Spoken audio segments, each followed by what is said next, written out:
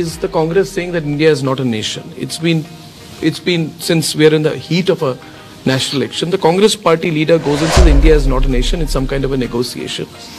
And you may agree or disagree with the reference, but since Brexit... No, I strongly disagree. With that politics or our... What do you mean they're going to put pressure? I mean, is that going to make a difference to our election results? It won't.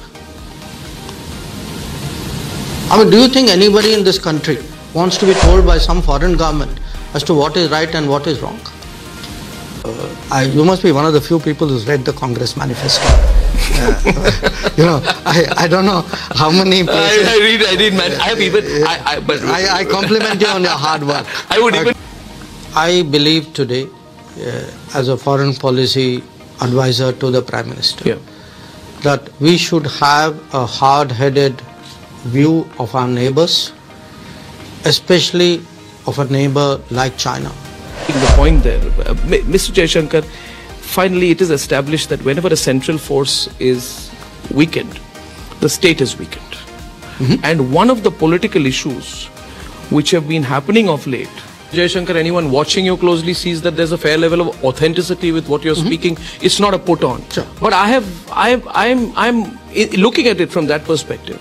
The Kachchativu issue will be seen to be one issue in which the politics got ahead of the foreign policy.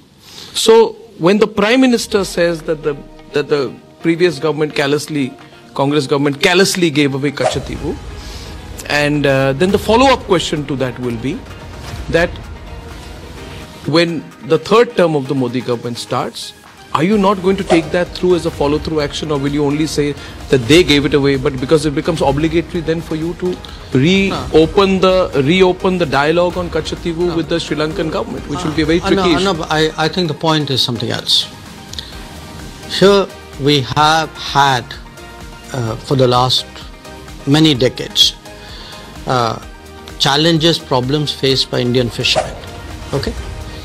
Now you had the DMK posing as the champion of Tamil fishermen, saying they are in difficulties today because the central government took decisions which has put them at a disadvantage or in difficulties. Okay, so a very clever political narrative has been constructed over many years, where the DMK is sort of fighting for the people who have a grievance, and it looks as though the centre is the culpable party.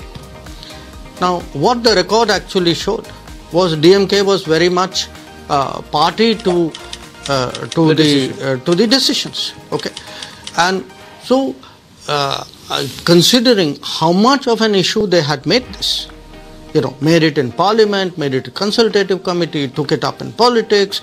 You saw Annamalai's interview, how much Chief Minister was raising it. Chief Minister Stalin has himself written to me 21 times. 21 times raising issues of Tamil fishermen. So I think it was time that the public learned, saying, okay, yes, we all recognize there's a problem. Now let's be honest. Who's responsible for it? Who was culpable? Who did it? And who went along with it? Agreed. And the real issue is, beginning from day one, they had mastered this practice of saying something in Parliament and saying something. That's the politicians are good at. No. But this kind of politics should not be encouraged. May I intervene? Yeah, sure. I saw the papers, and personally, I was appalled. I also saw the entire interaction that was going on. I don't know the exact date, between the then Foreign Secretary giving a briefing to Mr. Karunanidhi, I think it's 1974, yes, correct, on what happens, and he's laid it out. That this is the view of the central government, there could be Chinese influence, we need to have a good relationship, and hence we are taking this decision.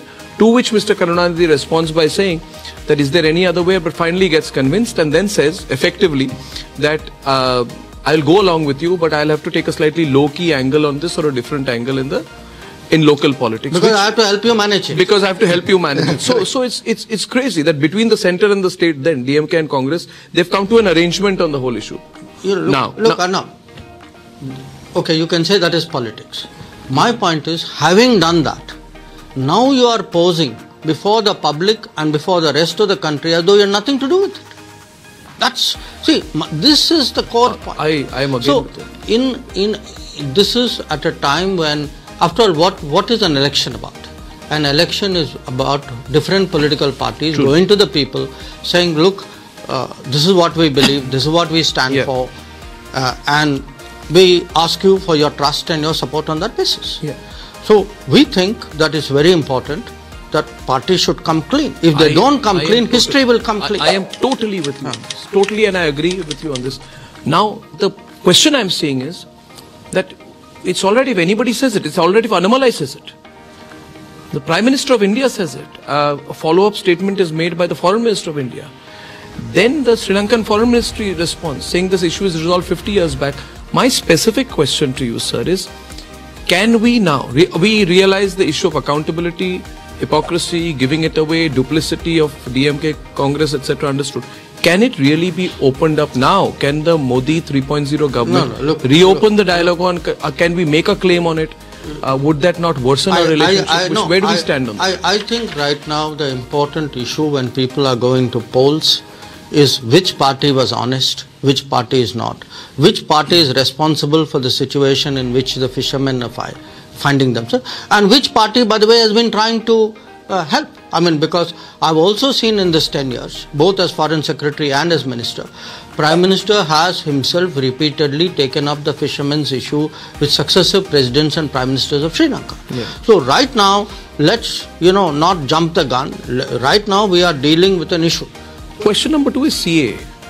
And, I really felt very strongly about the way there were attempts to polarize the Muslim population or during the Shaheen Bagh event and, 2000, I think it was 2019-20 period, in the intervening winter. It was terrible. I mean, we took a very strong line on it as a channel. We in fact support it. But I am curious to know, I'm going back to Sri Lanka again, that during the Sri Lankan civil war, there were some 10,000 army troops. We sent our army there to help, solve the situation. Long and short, my question is that why would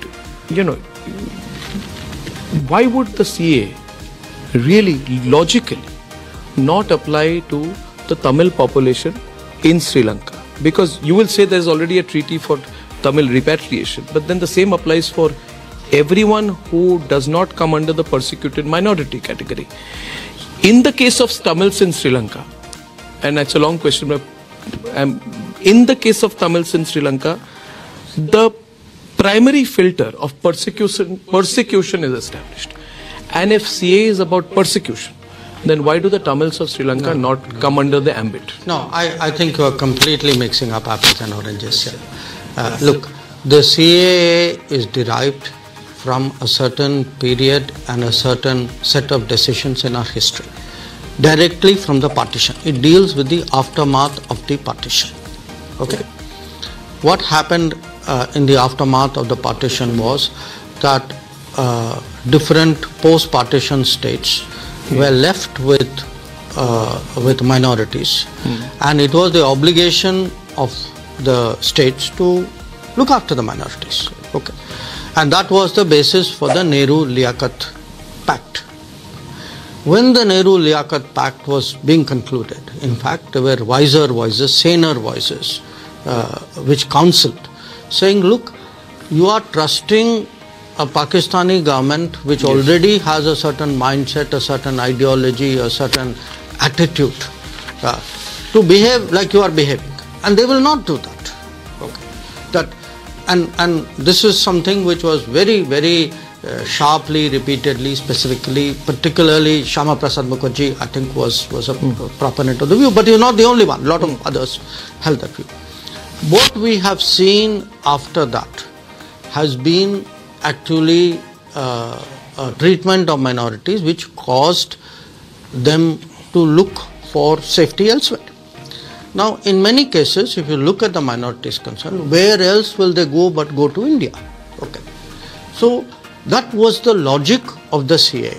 The Sri Lankan situation is very different, because in the case of the Sri Lankan situation, the issue pertained to the what were called the Indian origin Tamils, and those were negotiated and settled through negotiations. So I think you cannot compare what was happening in Sri Lanka with what was happening with Pakistan. I think they are totally different situations. We are, through CAA, we are trying to do justice to a set of people who, in a sense, were caught on the wrong side of history, who are let down by the assumptions of the then rulers of India that they will be looked after in their place of domicile. Could the same not apply to the Tamil Hindus, that they were left on the wrong side of history? No, again, no. I think this analogy, I think, is not justified. But is there also not an assumption here that India is the natural home for Hindus? That is the argument that the BJP puts when CA. Well, okay, so Mr. Jaishankar, let me just give me a moment on this. The position technically as government and foreign policy is one thing, but the position politically is that India is the natural home for Hindus, and the BJP has made India the natural home for Hindus. Now, Maldives today, we all know the Islamist forces. I'm not talking Islamist politics which is going on there.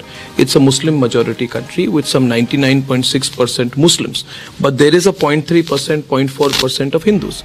So if the question is that India is a natural home for Hindus, then should that lever not be open for us, that if Hindus were to be persecuted and the politics were to be sharper in Maldives, we should bring them back equally. Allow me to complete. We do hear of persecution and torture of Tamil Hindus.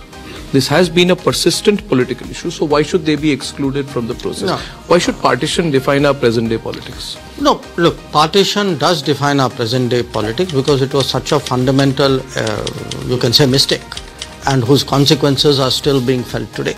So let us not wish away partition as just another event in our history. It has had consequences. Those consequences today still continue to shape the politics and the foreign policy and the strategy of the entire Indian subcontinent. So let's keep the centrality of partition very much in view.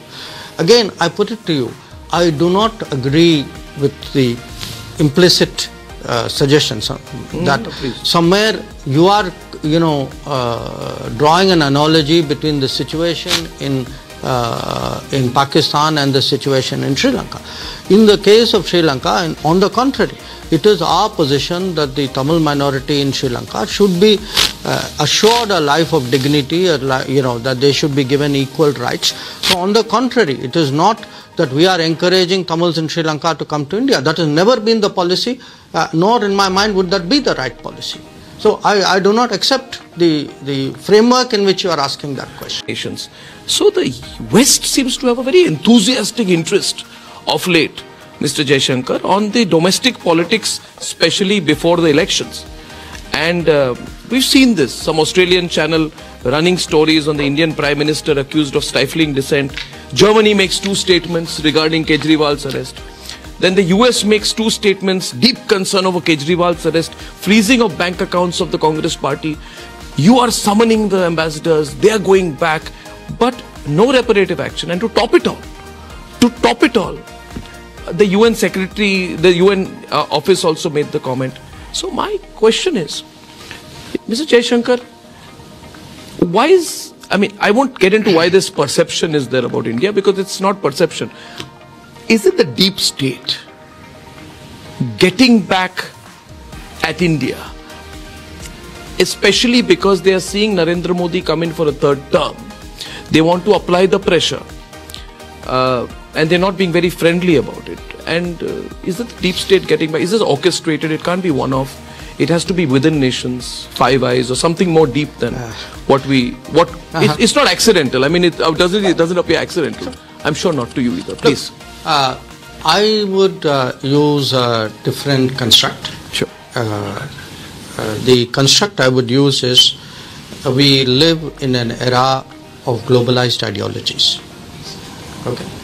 So what happens is people who espouse a certain line of thinking, let us say in India, would have counterparts or mirror images in other parts of the world.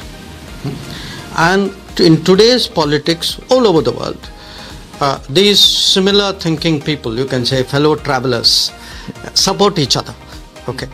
When one is down, the other tries to help out politically. Okay.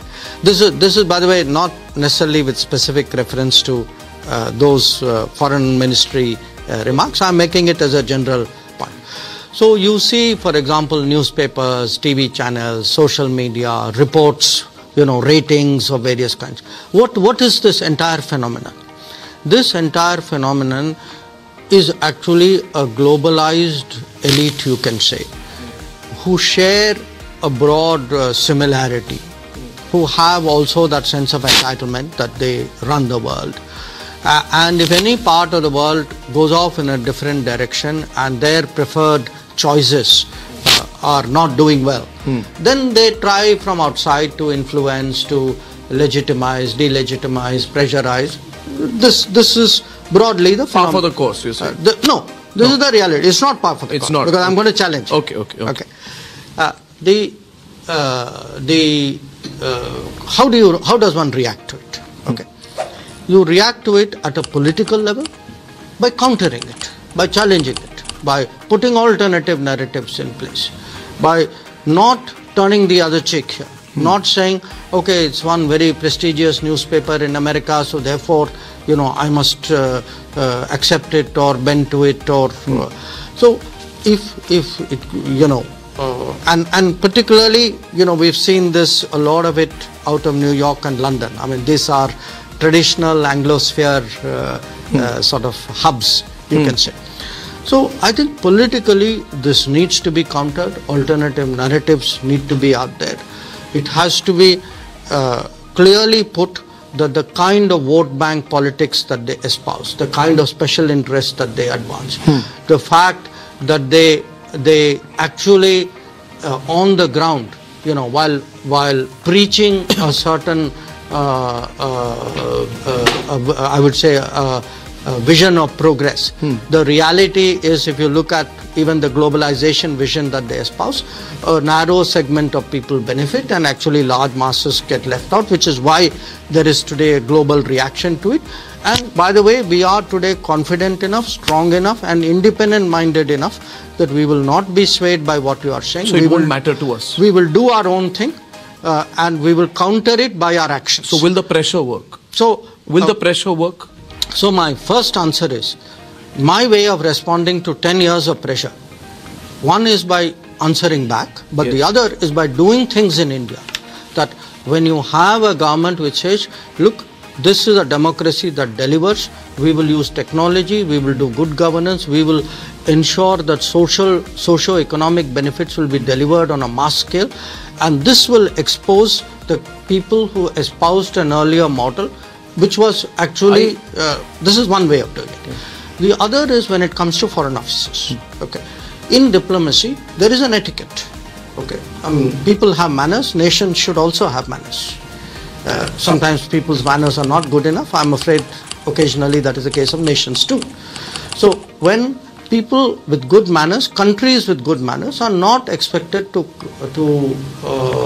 comment on the internal politics of others, because once you start doing it, then what happens is you open it up. Now this is not going to help anybody at all. So the point here is to tell such countries that, look, it's in your own interest, please don't go down this path. Also when they do it, again, don't turn the other cheek. That as I tell people, look, if you comment on me, I have the right to comment on your comment. Okay. Now, how I modulate it will depend on my strategy, my interest, my timing. So this is not an era anymore, because again, part of it is, it's not a level playing field. Okay. The people commenting and the subjects of their comment were historically, or at least in recent history, not on par. So some countries believe that over many years they've commented on the entire world and that gives them a continuing right to comment. The world is changing. You're going to get pushbacks. We are pushing back. Did America cross the line with the Kejriwal comment? No, I think Arnab, we made as straightforwardly as you can tell. I think we made very clear what our view was, that I'm asking you, did they cross the line? I'm saying we took very strong objection to what they did. But it's different when an NGO says that. It's different but it's very different when a government says it. Why the government saying it? Well, look, we wouldn't take notice in the media if it was an NGO or a think tank saying it, but if it's the government that says it, it's a completely different matter. Which is why we communicated very clearly to the American acting ambassador that we take a strong objection to what was said, and that what was happening in India was not a concern of any foreign government, and that people should not. Why did they continue then? Why did they persistently continue to make the comments? I cannot either dissect it or justify it or analyze it beyond a point. I mean, if I feel what you have done is not correct, why am I going into what could be your possible mindset? That's for you to worry about. So, last part of my question was that it's all happening together. Is it accidental that 4 or 5 governments are all saying the kind of same thing? It's official. It's not coming from UN, Germany, America. I don't. Is it accidental or is it coordinated? I don't have a conspiracy view of the world, but I do have a view that different countries, different political interests, different governments sometimes coordinate. That is a fact. Will it affect the foreign policy of Modi 3.0? I don't think so. No? I don't think so, or it won't. No, absolutely. If all these countries were to put pressure, would it affect our domestic politics or our... What do you mean they're going to put pressure? I mean, is that going to make a difference to our election results? It won't. I mean, do you think anybody in this country wants to be told by some foreign government as to what is right and what is wrong? And if you look at these issues, here is a bottom line. There is a process of, there are legal issues. Okay. In these countries, does the law stop when election starts? So, do they expect the law to stop in India? Yeah. So, look, I think let's not overdo this. I mean, fine, they said something, we answered them back. We've been very clear. I mean, nobody faults us for lack of clarity. That much I can assure you.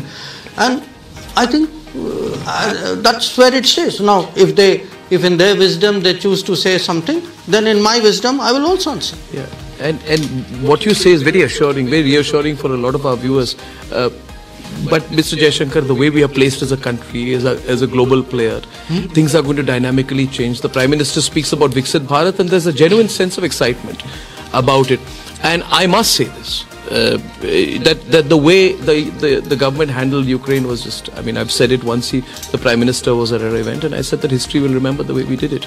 But, the world will not want us to balance different boats. And your answer to that, maybe we are not balancing boats, we are in our own boat.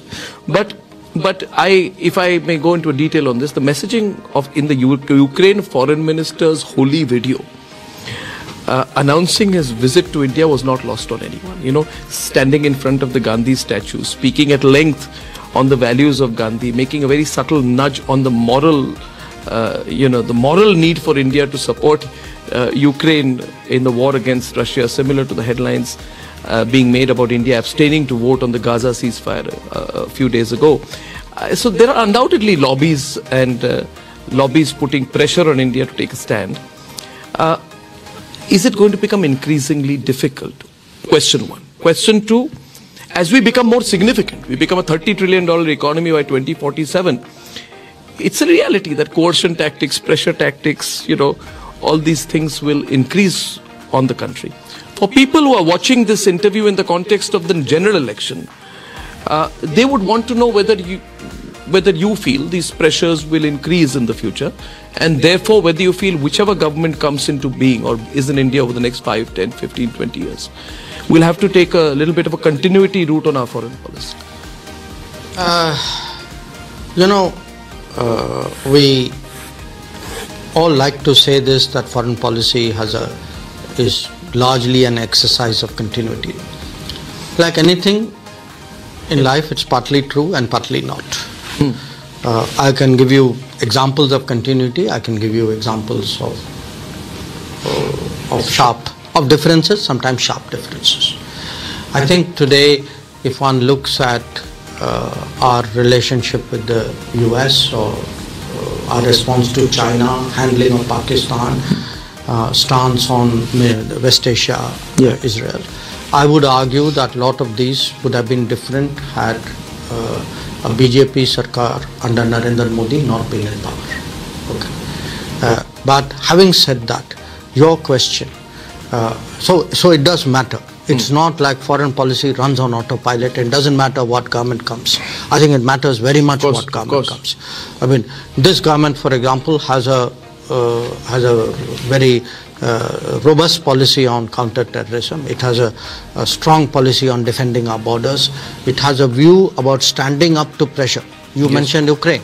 I could give you Quad as another example. The pressure not to go ahead with Quad.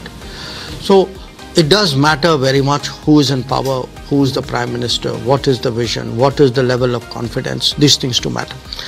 Your question, will the pressures increase as we become bigger? Yes. It's natural as any country rises, particularly a big country rises, that there will be others who will, in a sense, some will look askance, some would be uncomfortable, some would downright oppose. We are seeing shades, of course, shades of it. So a lot of diplomacy is going to be about how to manage that rise in the most smooth way possible.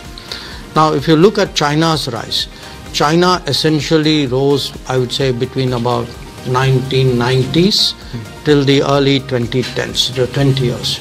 Those 20 years, China had great stability in the international environment. There were things happening, but those things were firewalled and put away on the side. It didn't affect China.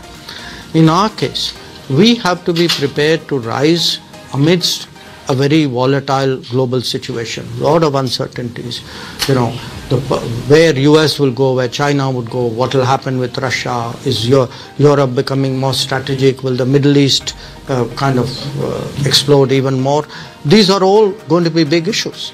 So we are actually looking at a very interesting proposition. On the one hand, there is the rise of India. We have, put our house in order. We are preparing ourselves for a big move. On the other hand, when you look, there are headwinds.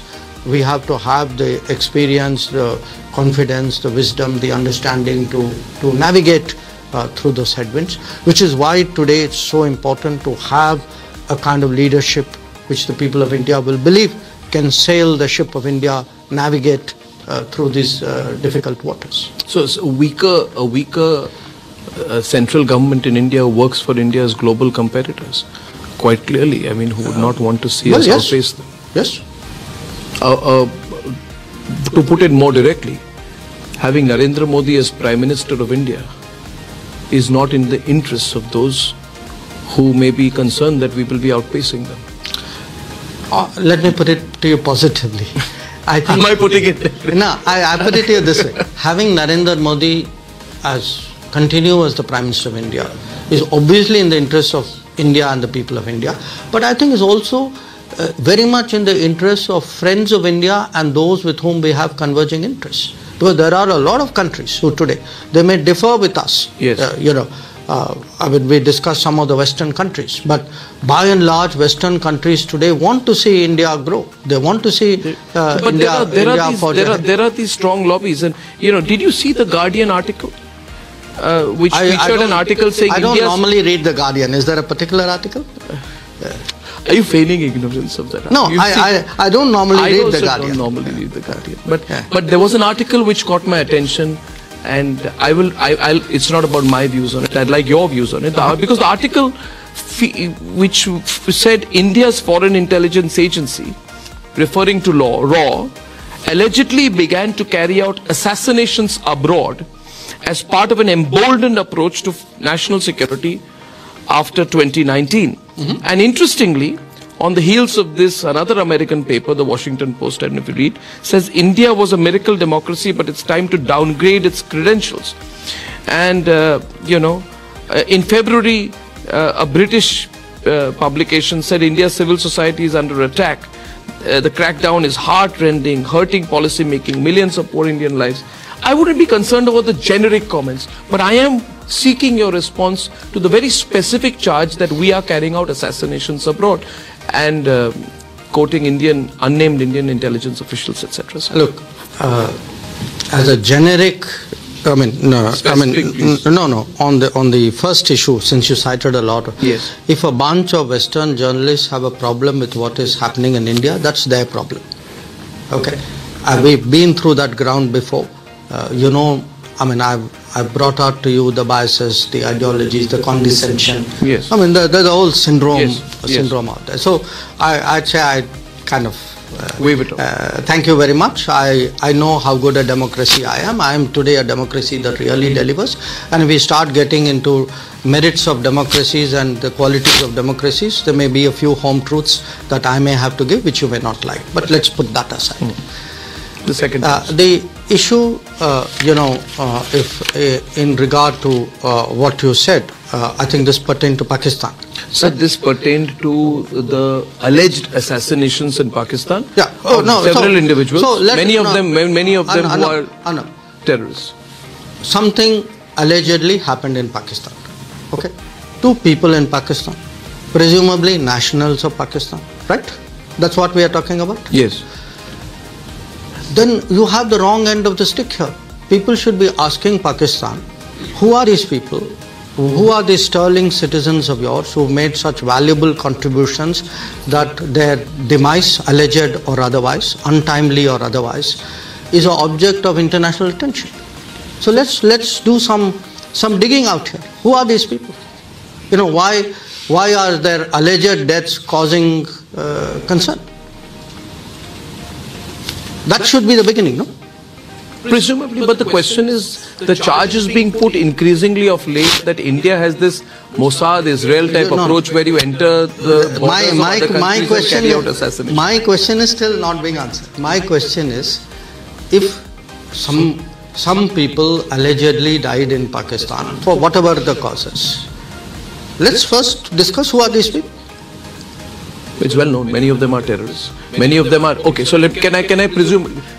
We did the background information. We checked it. Obviously the reference is to terrorists. Many of these terrorists are people who have played a role in carrying out terrorist attacks on Indian soil. So some of them, including taking part in these alleged deaths in Pakistan of certain people are terrorists. Well, you remember that Hillary Clinton bit about snakes in your backyard. I think you have enough snakes in your backyard. Snakes may bite each other. I don't know. It's happening in Pakistan. It's for them to figure out what is happening. But I would only say this. The moment I see that word intelligence in any article, I can tell you what every foreign office of the world will tell you.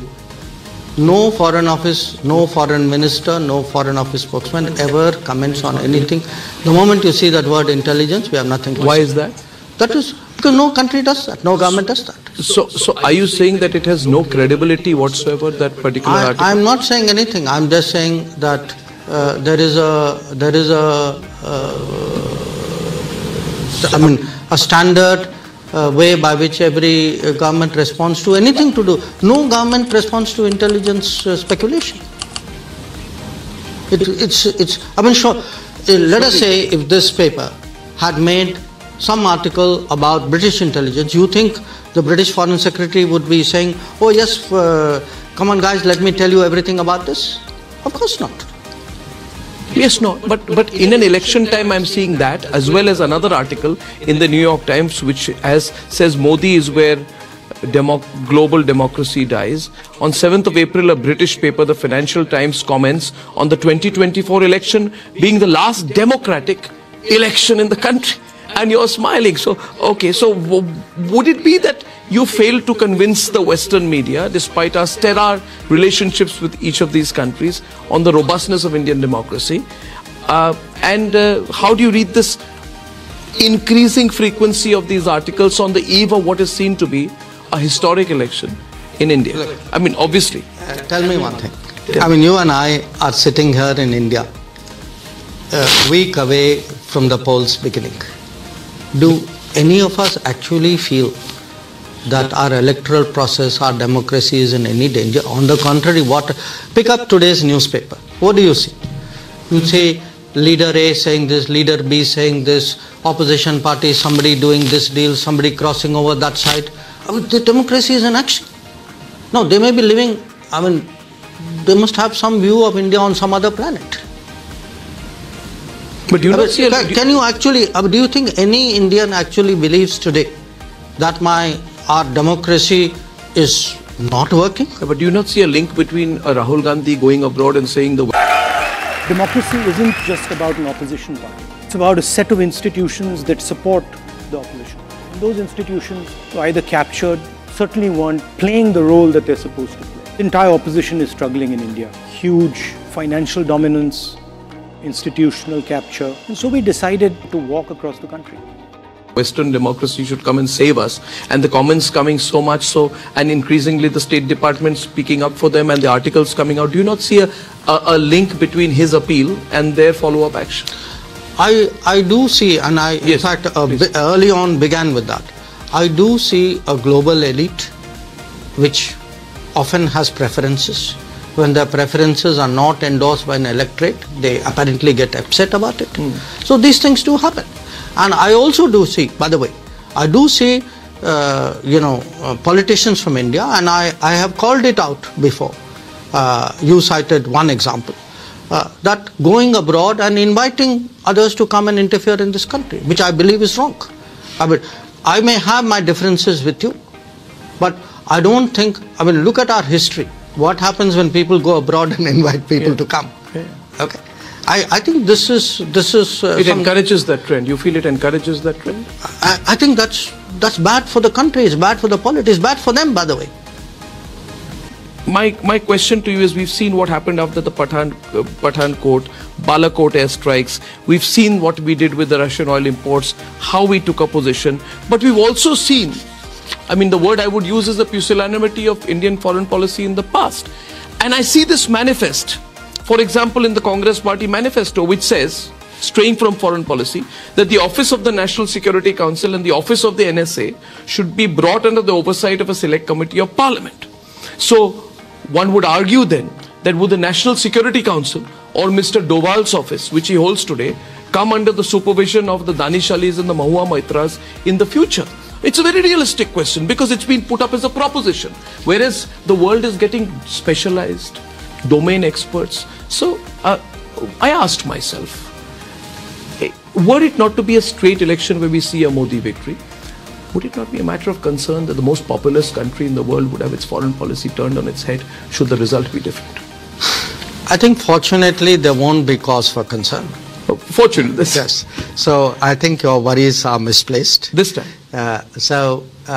Look, I'm optimistic about our country.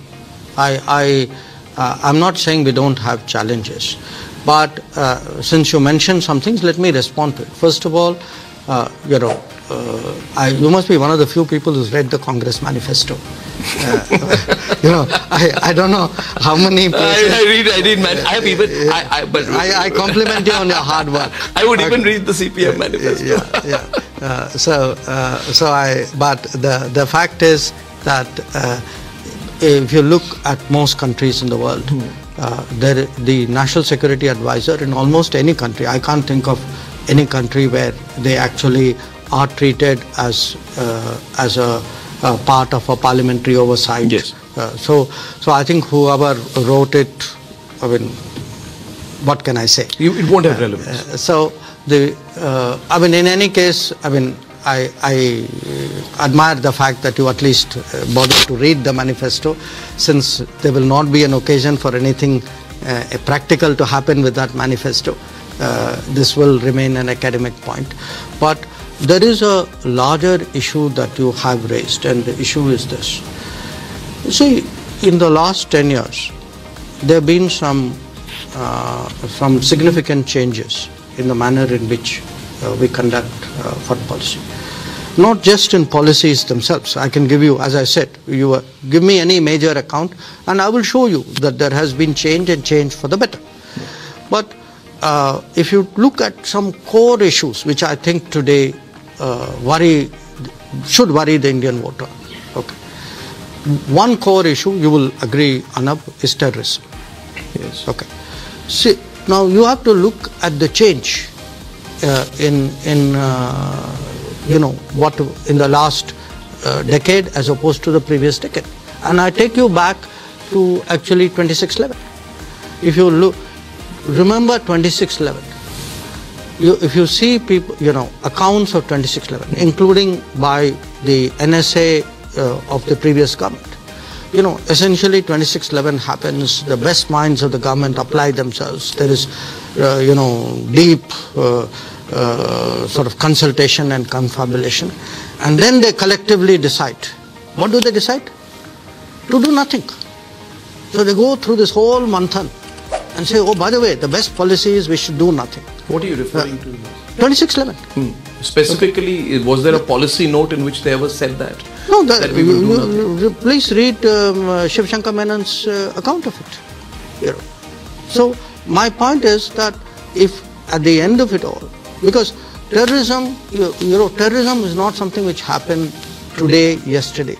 Terrorism started in 1947, a few months after our independence. The first attack on Kashmir was a terrorist attack of tribal invaders on a deniable basis. Yeah. Okay. Yes. Now, instead of from day one calling out terrorism, fighting terrorism, what did we eventually do? We ended up on the conference table, no? And that's how you ended up with a ceasefire line. Now, my point is that the way to fight today, the people of India believe very deeply that there are some issues on which government should take a strong, uncompromising stance. Similarly, but we can't take that for granted. We can't take it for granted. For example, with China, we can't take it for granted. I agree with you on the terrorism issue, but thank you for complimenting me on reading the Congress manifesto, which also says that 370 will be brought back effectively. And my big concern is, since the election interview, Mr. Jaishankar, is that people are concerned. Okay, there is an assumption Mr. Modi will come back, but people are concerned, what if that were not to be the case? I mean, what would be our relationship with China? For example, I am personally, we saw what happened with Manipur. And there are issues of arms smuggling on the China-Myanmar border. We know the interest that China would have in destabilizing the situation in Manipur. And, China openly has declared its support for the junta in Manipur, no matter how the situation changes. So they are vested in Myanmar. So they are vested in Myanmar. They would want an entry into India. They would want to upset the domestic situation in India. There are lobbies here that have made things difficult for a reconciliation to happen in Manipur. Can we really assume that China would not, for example, look for a moment of weakness of India's internal domestic policy and politics to get an entry point? We must assume that life is competitive.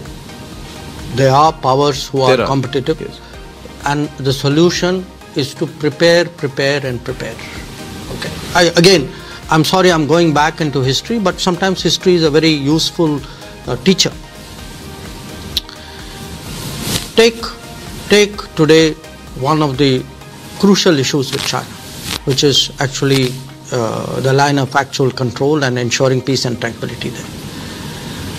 What is it at the end of the day a function of? A crucial aspect of it is actually infrastructure. When our problems with China started in the 1950s, yes, it's very interesting if you go back. Where did it begin?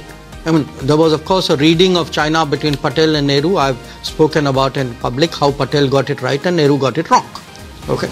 Patel basically said we have a two-front situation. Nehru said no, the Chinese will never do anything across the Himalayas. So Nehru was trusting, Patel was applying politics 101 on a neighbor. He was just a sensible, practical, non-ideological person who made a good judgment. Okay? Whereas Nehru made a bad judgment because he allowed his ideology to cloud the basics of reading of the situation. Basics of diplomacy, which is you have a big neighbor, you have to take your precautions. Now, our first bad experience happened on an infrastructure when they built the Xinjiang-Tibet highway, which went through the Indian territory of Aksai Chin. Okay. From day one, it should have been in our minds that if you need to deal with China, you must build up the infrastructure. Yet what did we actually see? I'm now between 1957-58 till 62, Okay, infrastructure was... And A.K. Antony admitted it in Parliament. So, we've had actually an enormous neglect. I mean, I'm giving you, firm figures. I mean, if you look at the budget for development of the infrastructure along the China border, it has gone up from below about 3,500 crores to about 15,000 crores today. If you look at the quality of projects, the amount of road building going there, the tunneling which is going there, every day you will read about some project. I mean, Prime Minister recently inaugurated the Sela tunnel. So my point is this. Look, we have to assume, Arnab, that competitive powers will do things. They may or may not do it. Do not assume that they will not. So I will assume that China will, and in that context, my very specific question is, are you comfortable with the agreement signed between the Congress party?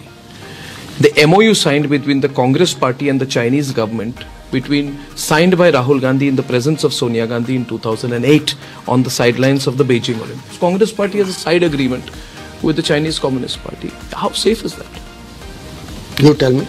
It's not safe, if you ask me, sir. Do you agree with me? Look, it's not safe. It's not good. I will only say this. Sir. I believe today, as a foreign policy advisor to the Prime Minister, that we should have a hard-headed view of our neighbors, especially of a neighbor like China. That in that sense, the Patel tradition, rather than the Nehru tradition, should guide us. It's not like nobody wants bad relations with neighbors. The point there, Mr. Jaishankar, finally it is established that whenever a central force is weakened, the state is weakened. And one of the political issues which have been happening of late is the Congress saying that India is not a nation. It's been since we are in the heat of a national election, the Congress party leader goes and says India is not a nation, it's some kind of a negotiation. And you may agree or disagree with the reference, but since Brexit... No, I strongly disagree. With that, yeah. Yes. Would you like to respond to this view that India is not a nation? The comment made everywhere, it's a negotiation between states, it's not really a nation in that sense. Can I get your thoughts on it? I cannot believe that for any right-thinking Indian, India can be a negotiation. How can it be a negotiation? I mean, this is our core belief, it's our existence. I mean, how can your core identity and your core commitment, I mean, a nation is what defines people, every individual. Yes. How can that ever be a negotiation?